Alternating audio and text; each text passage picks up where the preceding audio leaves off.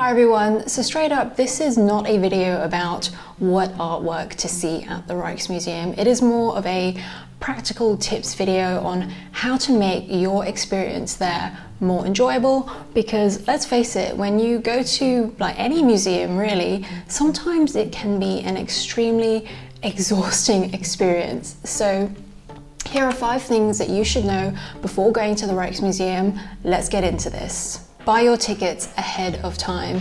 So you might be thinking, duh Daniella, of course I'm going to buy my tickets ahead of time, but you would be surprised. So when I went there, there was a queue to get in, and there were 2 families ahead of me in the queue who hadn't bought tickets, and they were just turned away. And one family was really trying very hard to negotiate with the security guard to be allowed in, but they were both turned away because there just weren't any tickets available for that day. And I felt so bad for them. They'd come all this way, and presumably they were very excited to go to the museum, and they just couldn't get in. So make sure you book your tickets ahead of time. And I managed to get mine 2 weeks in advance, but I think with more and more people starting to travel now, that time frame is probably going to change. Forget the cloakroom and go straight to the lockers. Now, I actually had to ask somebody at the Rijksmuseum where the lockers were, because they weren't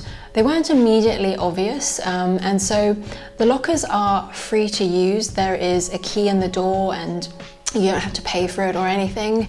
And it's way better than queuing for the cloakroom, because you have to queue to put your stuff in, and then you have to queue to get your stuff out, and it's just a little bit of a faff. Whereas if you're using a locker, you can just come and go as you please, and it's so much easier. Bring a small bag for valuables. Basically, you want to be traveling as light as possible so that you can maneuver around people a lot easier, and you can get closer to the artwork as well.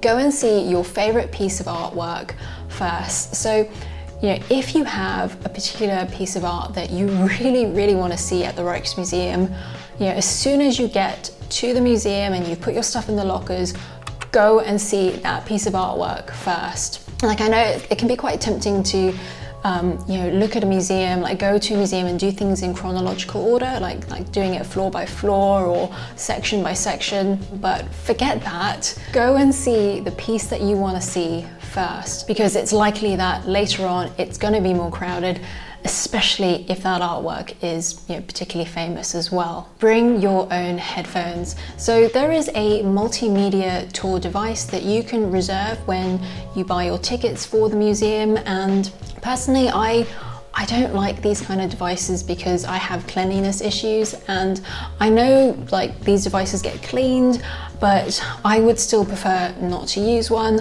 Plus, it is something extra to carry as you're walking around. So what you can do is you can download the Rijksmuseum app on your phone, and then bring your own headphones, and that is a great alternative. So if you found these tips helpful, please hit that like button. Thank you so much for watching. Until next time, goodbye.